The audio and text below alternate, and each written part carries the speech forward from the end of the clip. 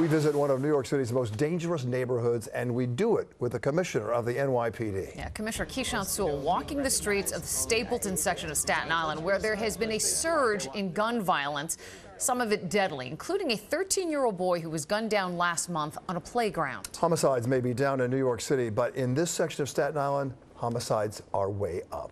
With the commissioner today, NJ Burkett, live on Staten Island for us. Newt?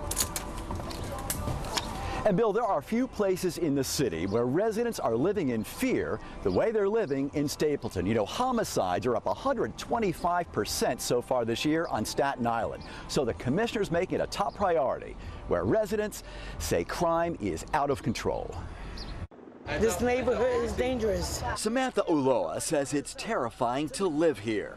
The Stapleton section of Staten Island is now one of the most dangerous places in the entire city. She fears not just for herself, but for her adult son, who is mentally ill. I'm so scared something's going to happen to him. I see you have tears. I have tears because I love him. I love my baby. The fear is so real that NYPD Commissioner Keechant Sewell was determined to see for herself.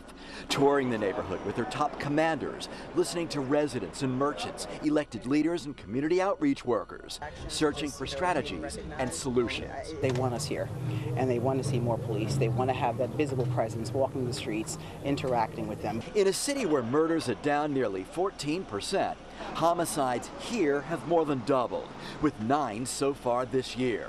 There were 3 shootings this past weekend, and just 3 weeks ago, a 13-year-old was struck and killed by a stray bullet fired by a 16-year-old. He was playing and having a wonderful time, and now he's gone. Yeah, and for what? And for what? Because it's the generations, and it's unfortunate, and it has to stop. Dozens of officers are being reassigned to the 120th precinct, which had been understaffed.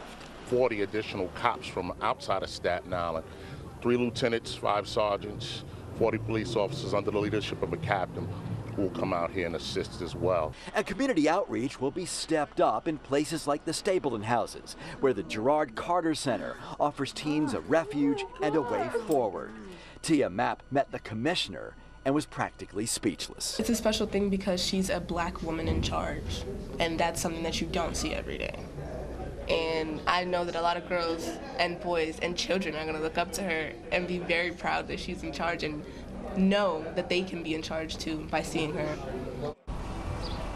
And the commissioner does not underestimate the power of being a role model. Now, according to the ABC-7 NY safety tracker, 8 of the 9 homicides so far this year on Staten Island have happened within the 120th precinct, which covers Stapleton. Live tonight.